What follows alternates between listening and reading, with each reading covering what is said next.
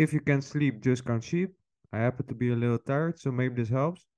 What we have to do is to create a function that takes an integer, and we have to create a string with a pattern like this. 1 sheep, 2 sheep, 3 sheep. Let's get to business. What I want to do is to create a few sentences. Let's say that the argument is 3. So what we can do to generate 3 sentences is the following. For iteration in range, and then put in the argument.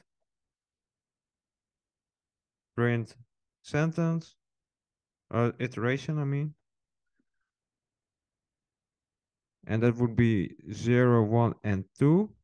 But as you can see here in the example, we should print out 1, 2, and 3. So what we can do here in the range is to start with 1. And the stop shouldn't be n, but n plus 1.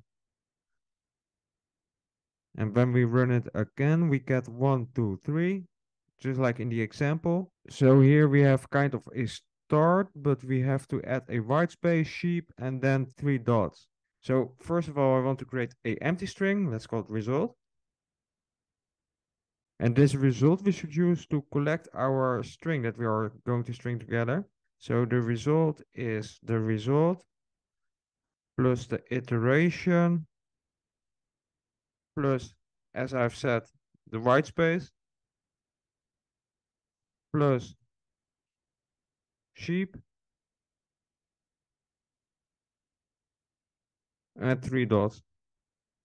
We can add them here instantly. And as a disclaimer, this probably won't work out because you can't concatenate a integer, which is the iteration, with a string type.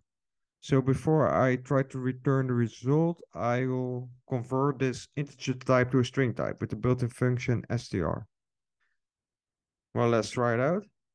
Return result. It's actually working. 1 sheep, 2 sheep, 3 sheep.